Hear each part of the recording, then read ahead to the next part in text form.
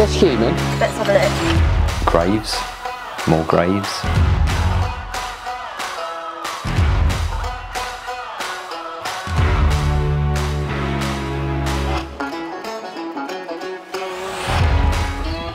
I haven't touched anything, I swear. The trowel shall reveal all. Archaeology waits for no one. Go, go, do it, do it. That's a bit of bone. What is it? What is it? We just don't know.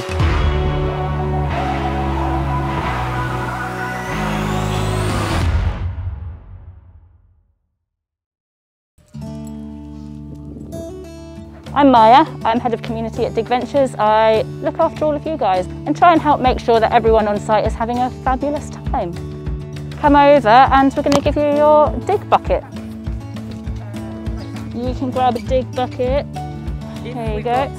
I love the huge mix of everything that we get to do at Dig Ventures. I mean, there's so much archaeology, but the best thing about it is the people. We welcome members of the public actually into the heart of our team and into the heart of the archaeology we do. They're not just around the periphery, you know, carting buckets around. They get to enjoy the best bits of archaeology that we do. It's just like opening up a discipline that people usually only get to see from the outside, but this is a chance for people to really see inside how that knowledge is produced and to be part of that process. One of the basic realities of doing archaeology is that it's really expensive. So when you're in a situation where you want to do some amazing research and there's this huge opportunity to involve people, crowdfunding becomes a slam dunk. So the way it works is you can crowdfund us at any level, and starting at 10 quid, you get a copy of the site report, then you get a t-shirt, graduates upward until finally you have the opportunity to put yourself in the trenches with our archaeologists.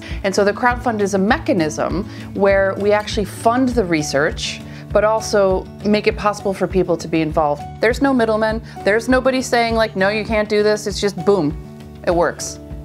How are these then? These are weird. This one's not behaving.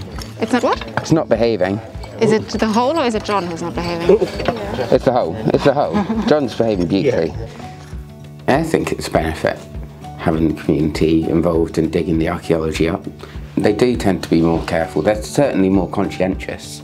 I don't think we'd have noticed half the stuff that we found without the venturers' involvement. You get so many different people from different backgrounds having different perspectives on everything, and yeah, you learn from them as much as they learn from you.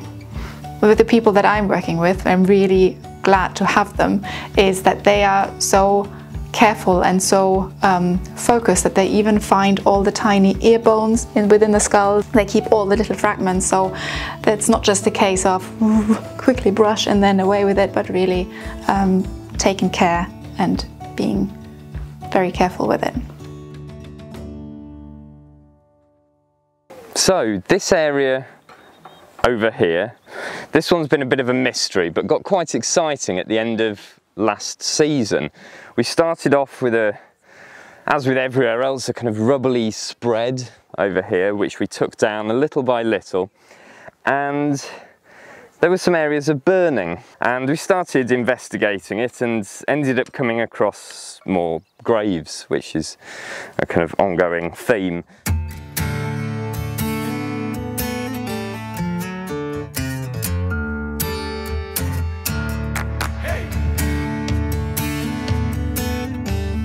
In the Western Trench, we had burials starting to appear last year, and we had more of those appearing this year. They're becoming increasingly clear. There's a lot of just basic cleaning back, and the graves are starting to appear. One of the troubles is we just can't see the grave cuts. Normally we'd be looking for the difference between soil colour, which marked where the grave was, and we just cannot see it.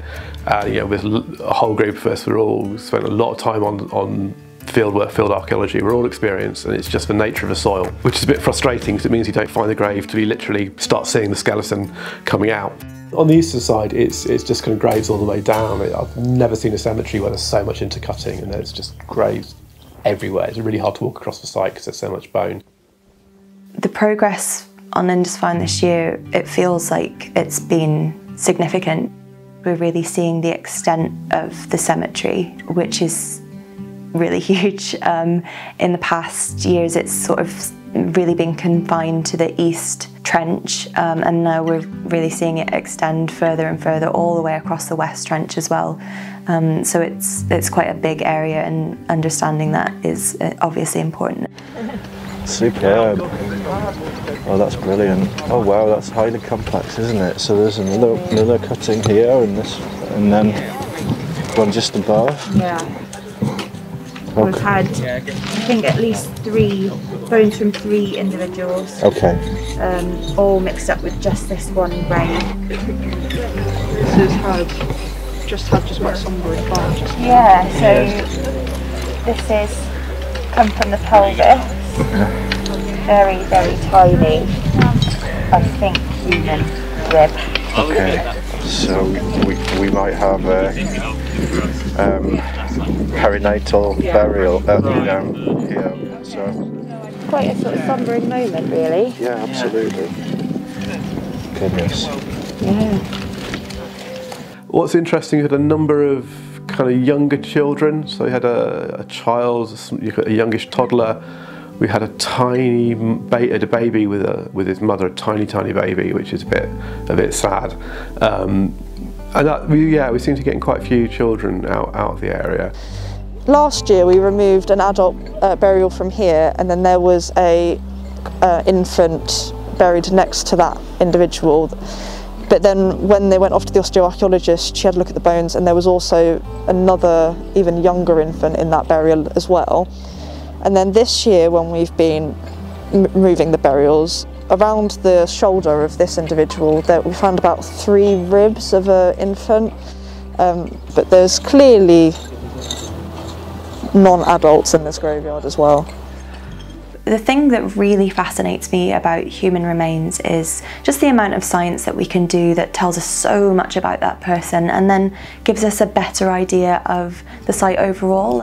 We can see that the population that we've got there it's men, it's women, it's children, it's people of all different ages, different social statuses, different states of health, and we wouldn't know that about the population here if it weren't for uncovering the human remains. A lot of what we've done over the past years has been dominated by the cemetery, and that's really interesting. We can get a huge amount of information out of that. But there are some other features. There's this socking great big wall. This big old wall that was right in the centre, right in the way. We'd all come down around that in the previous years. And we felt like it was time to get rid of it. Once we can get this wall out, I think it's worth having a little look, see what's underneath. Yeah. Because if we could find something from underneath, that will obviously date the wall a bit. So we started by just half excavating the wall lengthwise, and we recorded what that rubble core section looked like in the middle. And we could then tell that we had a spread of burning. So it did look like it was going to be a big circle, but every time we cleaned it, it almost just was like you had to be really careful because it was going to disappear and it seemed so thin. Yes. But actually, now we have kind of cleaned that off. Yeah. It's actually, there seems to be these 2 smaller, like the same size as like a post hole type size. Okay. And then when you section them, they've actually got the depth, which is nice. And how close was it? Because some of the wall is gone now. So was it abutting the wall, or was it to one side? It looked like it was butting up against the wall. So the wall kind of like, so this is where the stones have come out, where it goes down. Okay. They were kind of set in a bit. Originally I thought it was something very late, post-medieval. In the kind of process of taking it apart, it became clear that charcoal was clearly later than the wall. So it's starting to kind of move earlier. And that's quite exciting. Still got no idea what it is, but at least we're starting to get a chronology. So how are we going to get this out? I think it's like well, what if we... one of us done like that, and then we have to swing it around. Oh, and pivot it on the... kind of like a seesaw. Oh, yeah. But then what? Sounds fun. How does that... And then walk it. Yes. Okay. Okay, so... I think they're best just rolling it slowly, but we'll let them do their thing. I don't know if I'm ignored. I think they're thinking really hard about the solution to the point in which they can't hear anything around them. I feel like I'm always getting filmed doing something stupid. Yeah, why don't you just...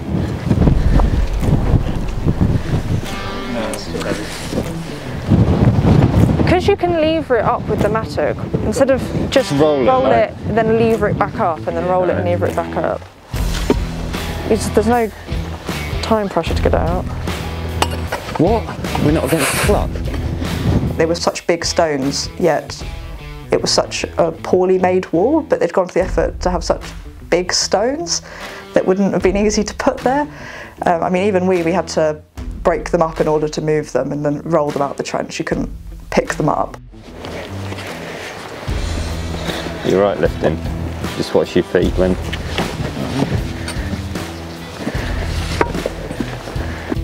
We were really hoping there was going to be a burial underneath, because that would really be able to sandwich it, because you can obviously date a burial, which alas there was not. The big reveal is that it just seems to be sat on top of the layer below. We're in that stage now, aren't we, where we're looking at it and going... Yeah, no, I'm not doing it.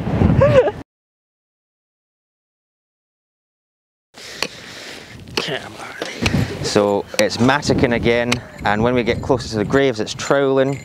It's looking like early 9th century from the coins we found, but we are starting to also see burials deeper down. We've got the tops of skulls appearing, which are going to be buried a bit deeper than the layer we're currently on, so they might be a bit earlier, but we're coming down onto earlier graves all the time, more and more popping up constantly. We've got a bit we just call the furrow, which is our shorthand for saying we don't really know what's going on there. And there it was, the progress was important but boring. It was just a case of just taking it down layer by layer, spit by spit. And finally, yes, we are starting to see things, and inevitably the things we're starting to see are yet more flipping graves. More bone, possibly a vertebrae or something. Yeah, we'll leave it in the ground. Just leave it like that? Yeah, yeah. Right. When we come past with another pass with the mattock, it'll be something we can investigate. Now, burials are very difficult to excavate. There's also an ethical responsibility to only remove them if you have to. We've excavated some 10 now, there are 11 that are further exposed. Really, it's not going to add much more to that picture by removing more of those burials. Here comes Naticus. Hello, have you got any bags, or have you taken all of my bags? I gave you your little bags back. But the big bags? Oh, I've got some big bags left, I think. I took the ones that were here. Oh, in that case, that's all that's left. Yeah, I need loads more. Speak to Johanna. Do you want me to go and speak to Johanna? I'll go. Have you got any more Franz bags, the big ones? Those look like big ones. Yes, yes. However, I would prefer if you would put the... So these are for samples. Okay, samples fine. I thought you were talking... No, no. So, how many do you think that'll need? If I take, how many am I allowed to take? I have a reputation of being a bit strict, but that's just because I'm trying to protect the finds team as such, while still obviously giving everything to the field team. Do you need red labels? Red labels, yes. These are from Nat's special area, so... These are from the circular feature. Thank you. The line of stones keeps going. Yeah, well, we've got all sorts of ideas going through our head about what this could be. It could be a corn dryer, just on the basis that in the anglo-saxon plastic context you do get big corn dryers. Well, we've got 4 more spits, so we're going to get several more spits down, aren't we? We'll be able to stop. Oh yeah, totally. My aim is to get to the bottom by Friday. That'd be great.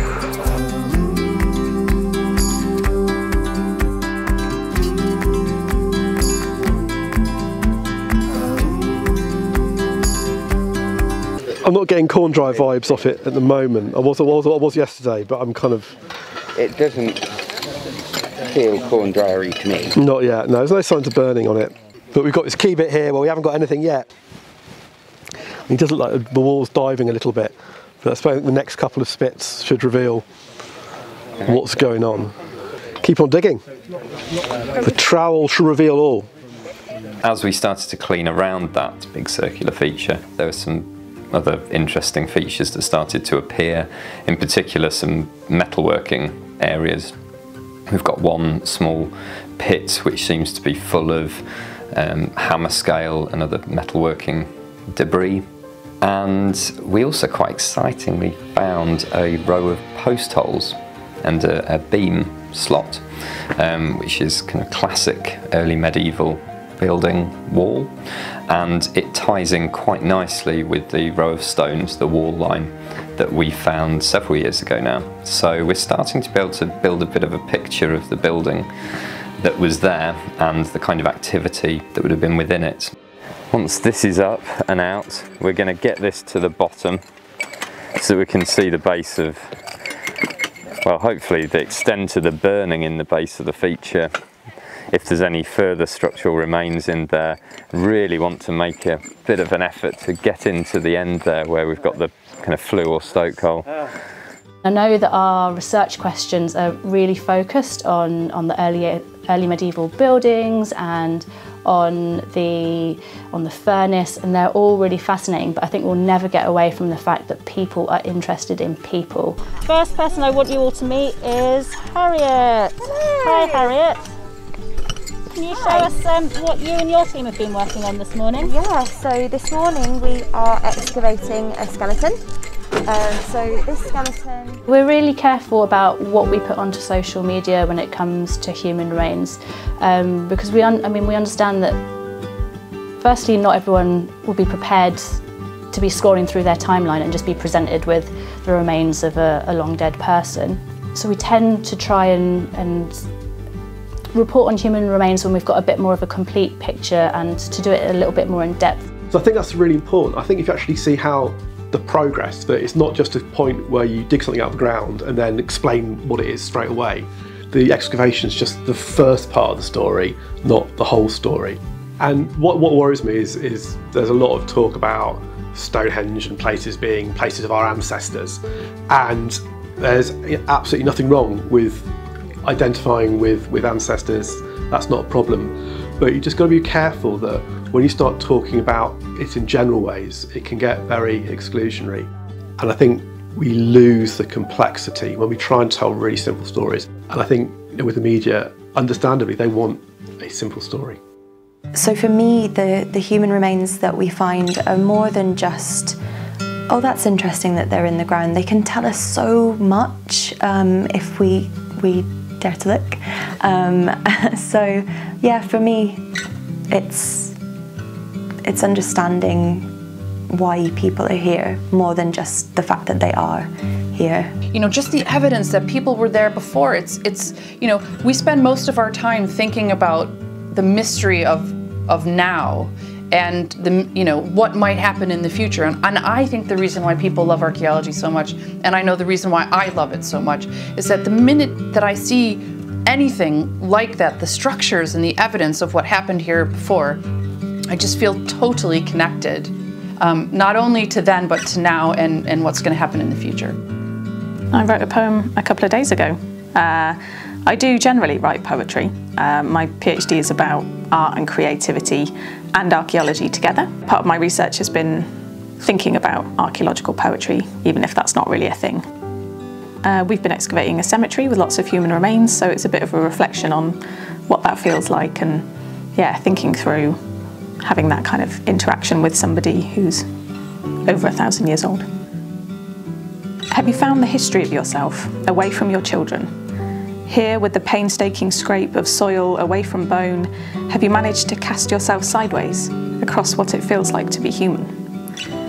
Into the wind with the rattling seals and howl of the seabirds, have you felt the pressure of dirt against your every soft limb, made yourself sensitive to every smallest change, to the place where people have sighed into the ground, their feet turned in, and a dashed hope of life in the muddle at her waist?